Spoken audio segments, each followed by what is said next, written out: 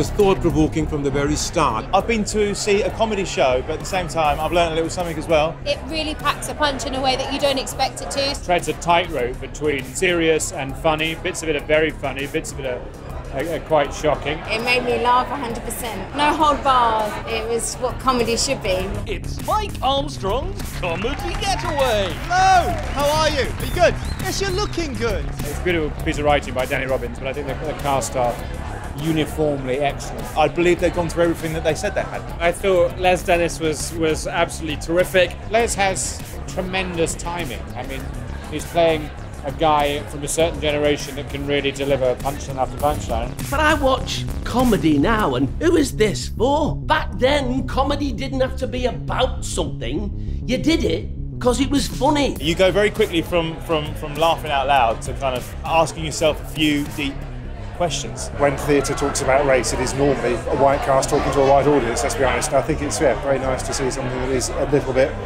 uncomfortable at points for an audience member like me to sit there and watch it. I love this country. I love the way you are always so sorry for everything. I would recommend it heartily. This show is something you can go along and have a really good laugh, you can relax, take friends, be prepared if you're in the front row. Definitely go because it's very thought-provoking. It's air conditioned. There's excellent air conditioning.